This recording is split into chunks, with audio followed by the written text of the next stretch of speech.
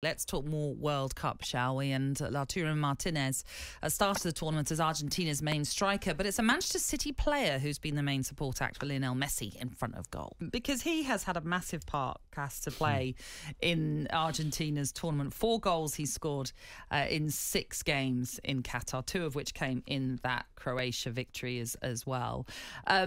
What is he, just 22 years old, broke into the City squad this season, having obviously joined in the summer. What have you made of his World Cup? Because everybody focuses on Lionel Messi. But like I say, he's had a big part to play, and you just feel this is a player that's going to have a long international future ahead of him. Yeah, I mean, look, City had openly admitted they spent a lot of time chasing him and allowed him to stay on loan, didn't they, at River Plate? Yeah. 14.5 million. I know, what they spent, steal, doesn't it? Look, they were obviously signing Erling Haaland, and when they got that deal done, it's been interesting watching from the sidelines his appearances for Man City as well. Saw him against Nottingham Forest. He got a brace. He was brilliant on the day. He reminds me a bit of Jorginho when the Middlesbrough one. The lad that, very slight, but it's got great feet, moves, trickery, never stops running.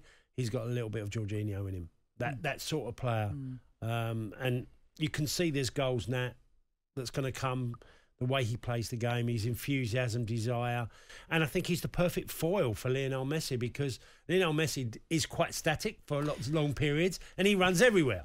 I was just about to say that. He has all those runs that if Messi wants to pick him out, and we know Messi can pick him out with some of the balls that he plays, they work so brilliantly together. Yeah. And you mentioned it earlier, then you've got McAllister as well, who's added an extra sort of forward impetus as well for them. Yeah, between the three of them, they don't offer really much of an aerial threat, and you're not going to get loads of crosses in.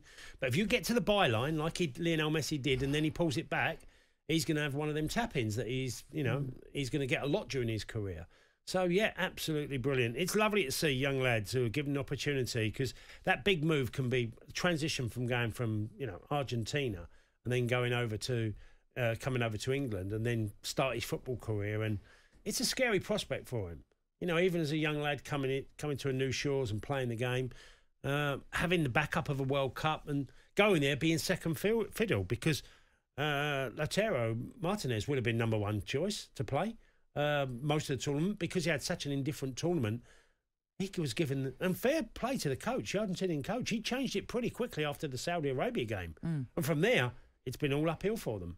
Yeah, it's interesting, isn't it? Like you say, you've been involved in those situations where you yourself maybe being a first choice striker, and then you find yourself out of the team because somebody else has come in who has taken their chances. Yeah, well, I happened to me in World Cup 90, where I led Ireland and was our top goal scorer in the qualifying campaign. Yeah. 2 games in, I got dropped, and I didn't play particularly badly. We had a bad game against Egypt where we were all bad, but Jack decided to make a change, played Noel Quinn. He scored against the Dutch. And history, so you can't argue with him. You can't have 2 bad games. I remember Gianluca Vialli in World Cup 90. He went to that tournament as a massive star for Italy. By 2-3 games in, Scolacci had taken over. Yeah.